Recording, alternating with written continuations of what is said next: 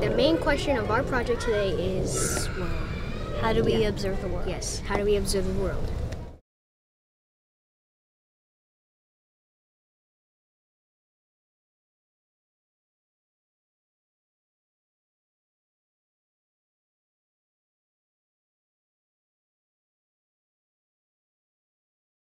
I have been fortunate enough to be involved in the partnership program with the Natural History Museum since its conception 6 years ago. And what we do is we combine the education, the science, and the art together, and we create an experiential learning opportunity for children. At the beginning of it, they asked us a question, how do I observe the world? And that's basically what we're doing throughout this program. Well, we're learning about the world around us and like nature. What we do is the artists, the scientists, and the education components all come together and we create a question. So our question this year is behind me, it's how do I observe the world? So we come up with that essential question that can't be answered by the children or anyone really in just like a few sentences. The biggest thing for me with any time I work with a group of children is to get them to learn to observe. Observation is the foundation of everything that science is about. I don't think enough kids actually understand science in a way that they need to understand, which is it's the actual formulation of the question, and the observation is the key to that. It's the starting point for that. Just learning facts after the fact doesn't really matter. Observation is the first step towards developing any kind of set of information, really, not just limited to art, but artistically it does all start with our senses, and then we mix that up with our imagination and what's in our mind and all these cultural stimulus that are happening all the time to develop a project and a practice.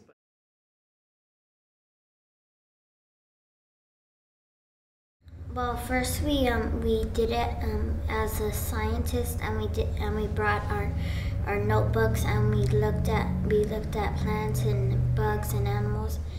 Well, we're looking and digging inside in the soil, find different creatures, and also we're also observing things like plants and animals.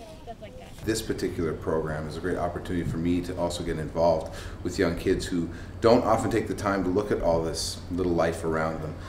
And it's not the fact that we're trying to turn them into bug lovers, but just the fact that we're trying to get them to look at things that they may have not seen before and get them to look at things in a different way. 64, 65, 68. Let's estimate 67. Now let me take this off. Estimate 67. We've been doing some activities on how to observe plants, for example, and today, for instance, we went out in the garden and basically did a study of one marked out area. Then you're going to notice everything you see inside of this piece of screen. All of the plants. Dig around, maybe you'll find some animals. We're observing these plants, and then we have to make some drawings of them, and then draw a leaf of them. Oh, look, shiny. Let's dig in. Ooh, let's write that down. And we tried to be as scientific as possible by taking measurements and trying to be as detailed as we could in the descriptions. What do you want? Oh, that's a biggie! Now we're looking at it with the magnifying glass. It's going down. Those are some of the different kinds of webs that spiders make. Do all spiders make webs? No, they don't. My favorite thing about the Natural History Museum is going to the spider pavilion and seeing like new different types of spiders. Like first we went into like staff only place to look at real animals instead of the fake animals, and then we got to look at spiders too. Most of us most of the people were scared, but then he taught us that we don't have to be scared because they're more scared than us than we are than them. This is a egg sac for the spiders. And we've seen orb weaver spiders, and we even seen a giant orb weaver having dinner with a butterfly. I use live insects and their close relatives to help people deal with a lot of the misconceptions that people have about them, and also getting people intrigued with the fact that they are the most diverse group of animals on the face of the planet. They took out a tarantula and people touched it, and people also touched a walking stick. Grab a net now. Right? What we are doing today, we're doing what's called spot collecting. You spot it, and you try to collect it. It's that easy. Little wasp in there. Gotcha. You got one? Yeah, I got one. He got one. What is it? I got one, a bee. Right there. Ooh, you got a bee. Got a bee. Stick your hand in there. Flying dogs under there. Ooh, it's two in here. See the baby and the big one. Look at the colors on it. It was very fun because we were with Brent and he gave us a net. So for a while we were just running around, and it was very exciting because a lot of people, they were trying to catch a dragonfly. So this boy told me and said, when you hear somebody scream, there's a dragonfly. So when there was somebody screaming, he went running and there was a dragonfly. So everybody was trying to catch the dragonfly until somebody caught a dragonfly, and it was awesome.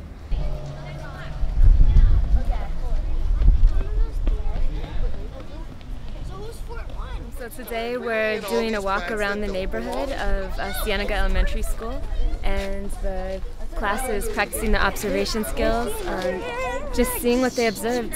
Bugs, they just observed some bananas, we found a fungus, and just trying to think about things that they observed. And you've never seen a banana. Actually, look at that. Well, these are not ready to eat, and these actually don't look like the full meal deal. These look like almost like plantain bananas.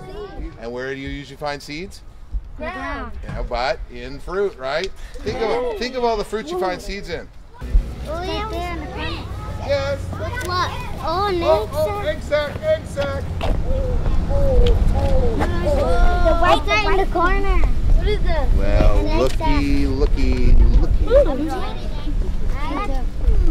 They're right there. I know. They're so black. I know. Let it go. They're all white because it's just about to fall down. It's just about to fall down? So I can create new plants. You're on the right path. Do you know?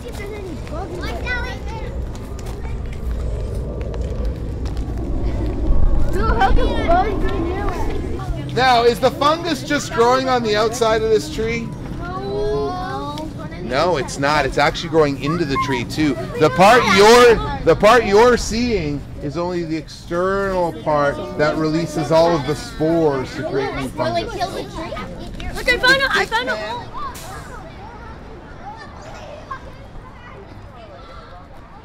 A good example is some bracket fungus that was growing out of a tree, a pretty monumental fungus, a very large thing. And a number of the kids were actually quite surprised that it was there. And I even asked, how many of you have walked by this every day? And a number of hands went up. They just never noticed it was there. I've learned that observation is very important because a lot of times people don't take the time to look at stuff like that, like small creatures that are actually very important to us.